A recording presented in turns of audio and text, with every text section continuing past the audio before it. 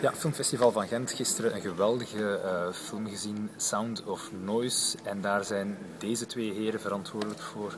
Hi guys. Hello. I just was telling people at home, I saw Sound of Noise yesterday evening and I had a blast. It was really a topic it's so unpredictable what you guys have done. I'm glad to hear that. That was one of our goals. Yeah. It's a special movie. It's kind of sound terrorism. Can we call it that? Sure. How Yes. would you describe The film? Yeah, the film. Our yeah. film. Yeah. We have one good sentence that we can give you. It's that this is a film about love, lunacy, and loud drumming. Oh, a lot of L's. Yes. Yeah. It sounds very good. Yeah. And it's a film about loud drumming because you have 6 drummers who just they commit crimes without them really being crimes. It's like it's a crime movie without there being. It's not like in the bank scene that they destroy money, but they don't steal money. So their main purpose is, of course, to make music. yeah, I don't think that they consider themselves as criminals No. at all. They are artists, yeah. and It's- they really need to do their art. The music, the money that is shredded under the concert is rather casualties of music, I would say. Casualties of music. Yes. That's a nice way to put it. Yeah, because it's like street artists like Banksy and whatever, but with music. Yes. Have you seen the Banksy film, by the way? Because it was No, here at no. the festival as well. No, I and, haven't. I'm curious. Yeah, it's a really good documentary. It's not about Banksy himself, but about another street artist. But your film kind of reminded me of that because it's a new way to explore this kind of freedom of art concept. Yeah. Where did you get the idea to this? Well, who knows where ideas come from originally, but Yeah. we did make a short film a few years ago called Music for One Apartment and 6 Drummers, and that's where we first tried this concept of making music out of ordinary objects rather than instruments, Yeah. and also putting it into a visual context. So and when we did that short film, we really thought that this is a really narrow field that will certainly not interest a wide audience, but it turned out to be the opposite, Yeah. which was very fun and surprising. But also when that film, the short, started to get popular, people also asked us to come and perform and make music live. So we did that a little. Yeah. And as we did that, more and more ideas came to us regarding this concept of music, and we just had to follow up and see if we could make this into a longer project. Yeah. You are a musician yourself. You're not. I got it from the Yes. Q&A last night. What do you play? Drum? Or, No, I don't play the drums. No. I'm a bass player. You're a bass player. Yes, Yeah. and I'm a singer too. Okay. But no, not a drummer. I can play when nobody's here. Yeah. Drums. Yeah. Because that's one of the surreal elements that when people are touched or drummed on or whatever, they just can't hear stuff anymore. It's like that. It's kind of a psychological thing as well. How many layers do you think your film has, and how many are intended? I don't know. You tell me. I think for me personally, I'm very happy if people can go and see it and just have 90 minutes of pure entertainment. Yeah. But of course, we've been working with this for many years now, and there are of course lots of things to find if you want, but it's not necessary to dig too deep. When it comes to Vonnerbring, the policeman, he of course he suffers from being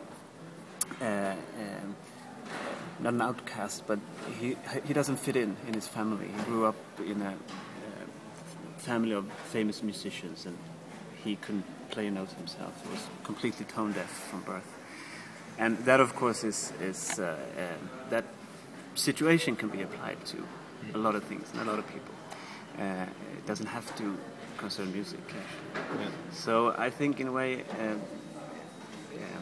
there are ways to identify yourself with this main character, Wannabe. Yeah, really, really well. Could you say that he has a basis in reality? Does he have personality traits from one of you guys, or would that be too far gone? I don't know, but you often get tired of all the music you hear in cities. It's always sounds, always music when you walk around in a city like this, even here. Yeah, even it's here. Music for our listening pleasure. Well, silence is very exclusive now. Yeah. So in that sense, I agree totally with our hero. Yeah. But for me, I love music, so maybe that's why I would like to not hear it every second of my during the day. Yeah. I think it's also that you kind of appreciate music more if there's the silence as well. Yes, of course. Yeah. Because if there's this whole stream of music and sounds, and then it doesn't, well, it's not that special anymore. No. I also have this idea of and to activate the ears of ourselves and people around us to listen more actively to the sounds that surround us, and not only music, but also the ambience, all the details around us. So I have become a more active listener myself, I must say, after this project, for good and for bad. How much time did you put in the sound design, because the film is full of sounds? A lot of time. Yeah. Yes, we spent a lot of time in the mixing room, and before that, we spent also a lot of time just trying to get the perfect sound design, because a lot of scenes obviously don't work if you don't have the right sounds. And I think we got there in the end, but it was really until the very last minute that we got all the pieces of the film together. We could finally see the vision we had in our heads for 4 years. Yeah. So it was a big relief this spring. I can imagine. We knew from the start that we don't want too much dialogue. We want to make sound and music one of the main characters of this film, and let it have its space. So that also requires ourselves and our team to be very brave, and we have had best of help creating this world of sound. Yeah. Was it a big team, your team, for making this movie? Did you work with a lot of different people to get where you wanted to go, or? I think it was quite a normal team, but for a long time. Yeah. It took a long time to do it. Yeah. We spent 1 year, not in total, but during 1 year we gathered the drummers and just went on a hunt for sounds. Yeah. Pretty much like as it is in the movie. Yeah. They go out and try to find the right sounds. Yeah. So that was. In the end, we got over 23,000 sound files that the composer Magnus Börjesson put together to music. Yeah. He almost went bananas from that. I can imagine. Amount of sound Hard files. drives full of sound. Yeah. And then you have to choose the right one. But it's difficult process. The nice thing is that it's really a mix between the high tech and low tech, finest microphones, and sometimes we just record with iPhone. So there are so many ways to do this, and the concept in itself doesn't have to be something very exclusive and technically complicated.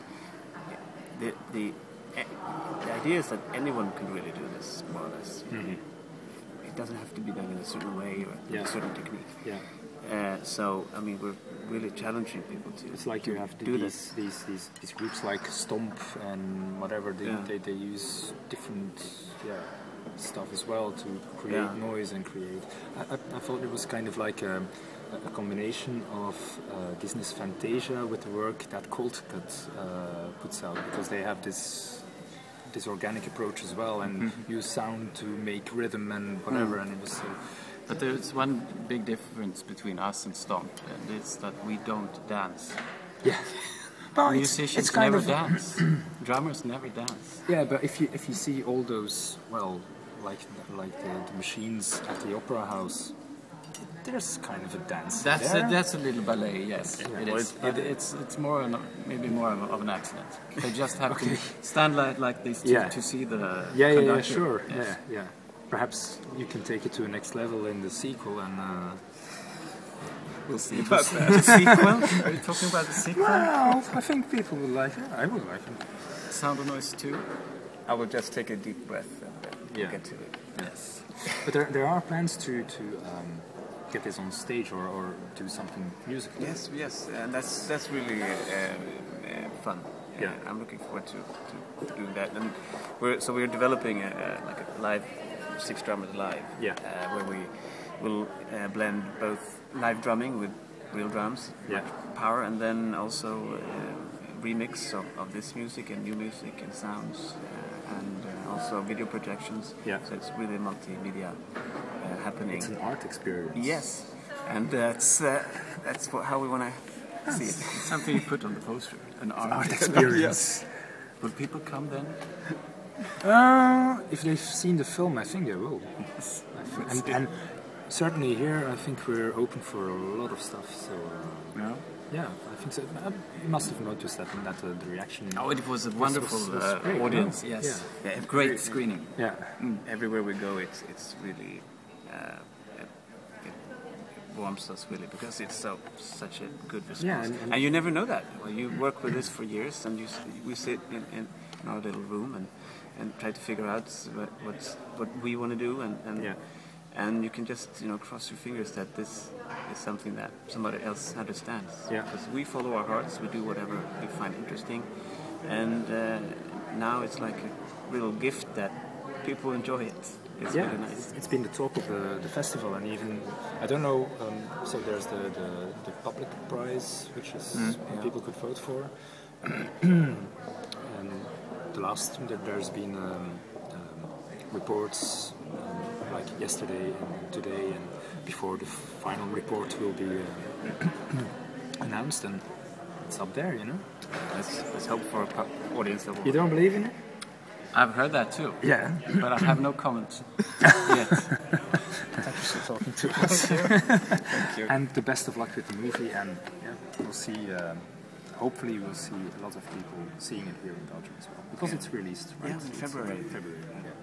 So people have to wait a long time, but it's worth it. De heren van Sound of Noise. Thank you. Thanks.